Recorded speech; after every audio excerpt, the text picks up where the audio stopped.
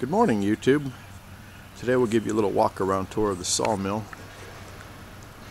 This is a 1985 Edmiston sawmill that we had hauled 100 miles from here and reassembled it in the past 6 months. This is the log deck. We got a full deck ready to go for this morning. It's a 16-foot 4-strand deck manufactured by Edmiston. The carriage, 36-inch Edmiston carriage, 4-head block. We added an extra set of dogs, which it did not have originally. It was just a dead L.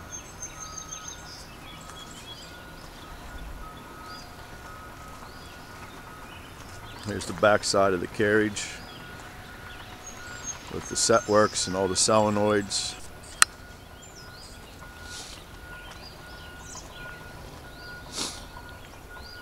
Moving on to the saw blade.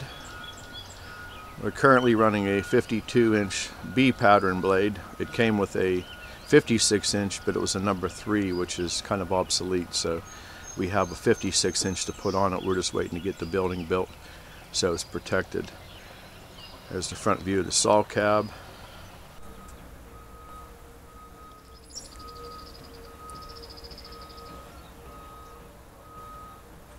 Yeah, the front side of the saw blade, there's a set of guides that keep the saw from walking out of the cut. They don't actually touch the saw, but they're like very, very close to it so it don't walk away. This is our sawdust blower. Takes the sawdust out of the saw pit and puts it in a big pile which we keep covered. We'll go around to the front side of the off-bearers table.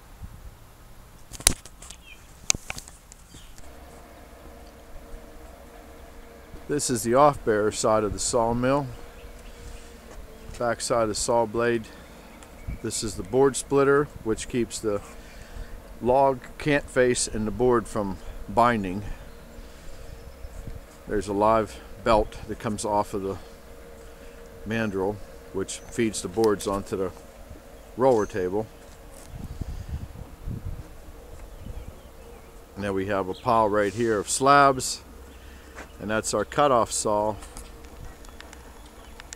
which has a 28-inch blade, and that cuts all of our slab wood into pieces so we could sell them for firewood. This is a pile of lumber we just cut. This is all 1x12s, 12 foot long. We have our edger sitting right at the end of the mill, and this machine has 2 saw blades inside, which takes the bark edges off. And one saw is adjustable and the other saw is stationary.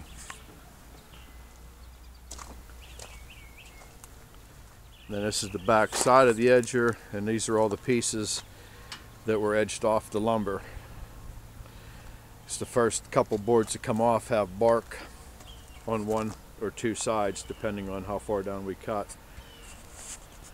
And this is also firewood pile. A lot of people like this for kindling.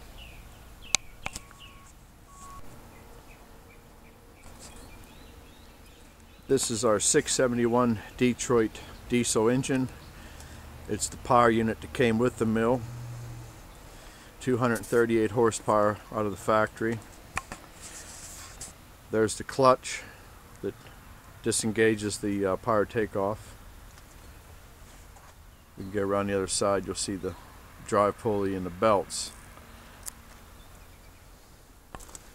We had to replace the radiator on it, so we adapted a radiator off of another piece of equipment.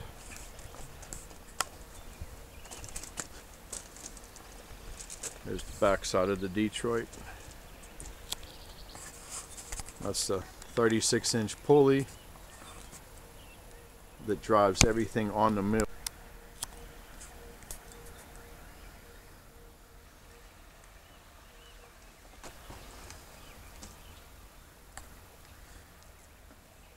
And this mandrel spins everything, including the hydraulics. And we have a tandem pump set up. This is all original from Edmiston sawmills. And this runs everything on this mill that's hydraulic. These two pumps run everything. So as that saw blade spins, everything else moves. This is the actual saw cab with all the controls that operate the whole entire mill. It runs off of 2 joysticks. There's 3 foot pedals on the floor which run the log deck. In my right hand would be my dogs, up and down, in and out.